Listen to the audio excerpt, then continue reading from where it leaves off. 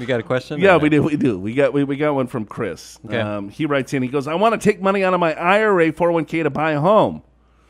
I'm retired in 72 and a half. What would I have to pay based on my income is only Social Security? I have about $300,000 in the 401k."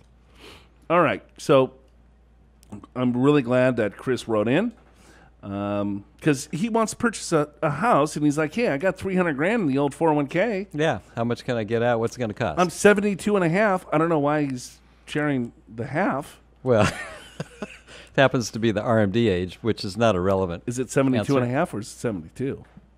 It used to be 70 and a half. It's You're probably right. a combination. See, It used to be even- 70 and a half, so he's thinking of both. Even threw me off. Right. I mean, the whole IRS is stupid with that 59 and a half, 70 and a half. Well, yeah, and then they come up with these numbers, 19,974. It's like, why not just 20,000, right? Come on. Yeah. So, all right. So, Chris, because you're over, he's eligible for required minimum distributions. Yes. And so I don't know if he's asking us if he gets special treatment because he's 72 and a half from a tax perspective.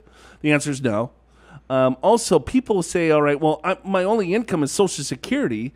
You know, my tax bracket, I pay very little in tax. Why don't I pull the money out of the retirement account? Because I'll pay very little in tax. Right. But the tricky thing is when you have extra income, then your Social Security income suddenly becomes taxable. So that's what makes this tricky. What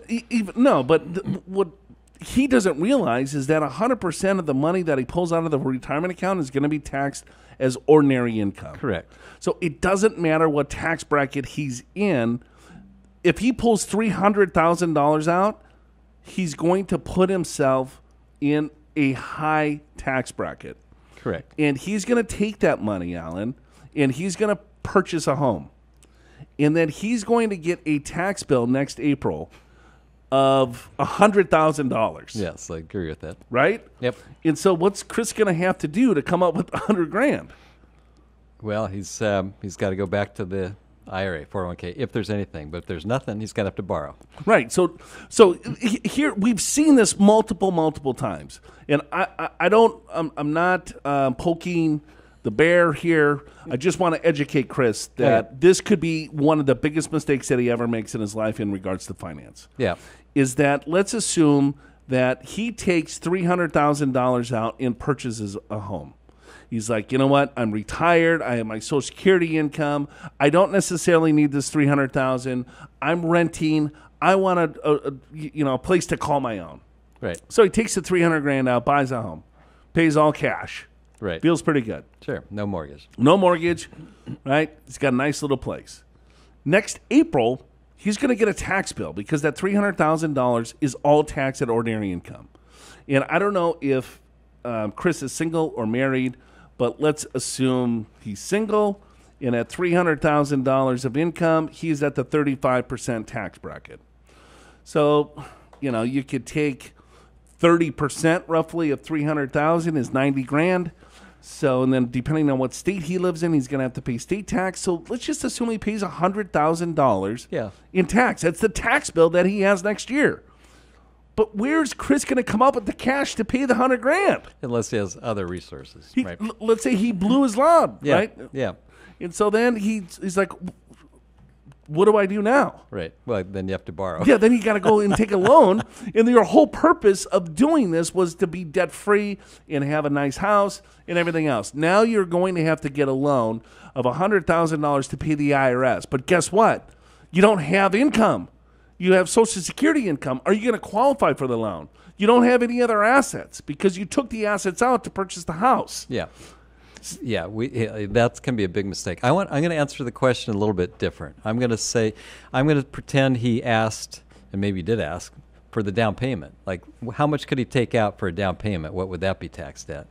And the answer to that question, because you only have Social Security, and assuming you're married, you could pull out $25,000 and pay no tax whatsoever because that's roughly the amount of the standard deduction. If you're single, it's half of that.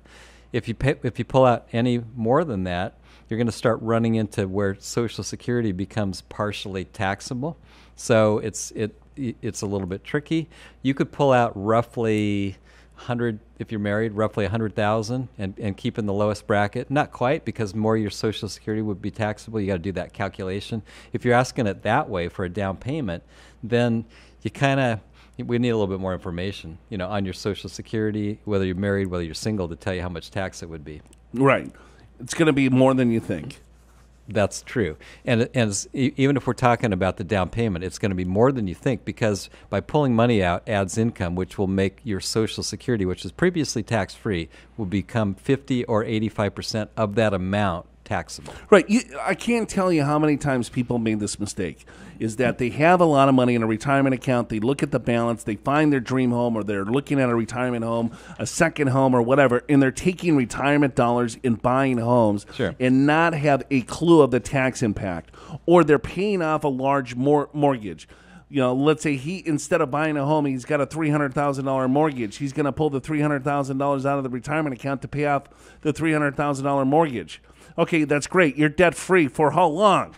Not that long, because now next April you're going to owe $90,000, $100,000 in tax, and guess what? You're going back to refinance the house that you just paid off to pay the tax. Correct. So that's why, we're such big components of tax diversification, understanding the taxation of each of the different accounts. That's why I'm a huge proponent of Roth IRAs, because you take the uncertainty of taxes and stupid mistakes that we all make with our money out the window, right? Take it out of the Roth. Guess what? You're going to blow up your overall retirement, but you're not going to blow it up that bad, because there would be no tax. Are you prepared for retirement? Schedule a free financial assessment with an experienced financial professional right online at purefinancial.com.